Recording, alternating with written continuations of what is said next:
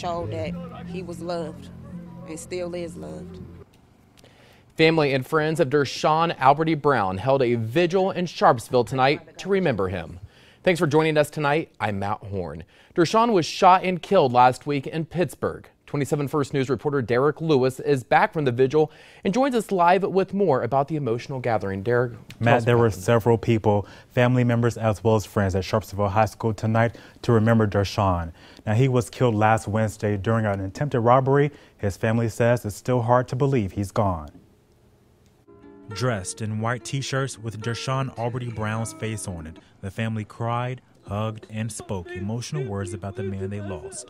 He was a silly person and a caring person. He made sure that his family and friends was taken care of. Dersean, a father of a 4-year-old girl, was killed in Pittsburgh last week as a victim of an attempted robbery.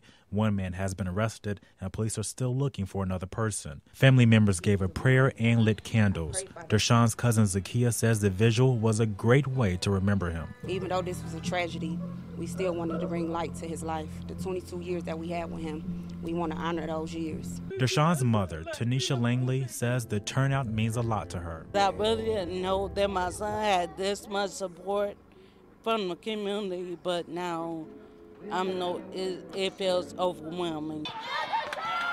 He was a star athlete at Sharpsville High School. His team advanced to a state regional championship. I still can't believe it, actually. I don't want to believe it, but this is something we all have to go through. As many people find it hard to say goodbye, some are still looking on the bright side. Hopefully, some good gonna come out of this. Even though it's a bad situation, God's still gonna make good out of this situation.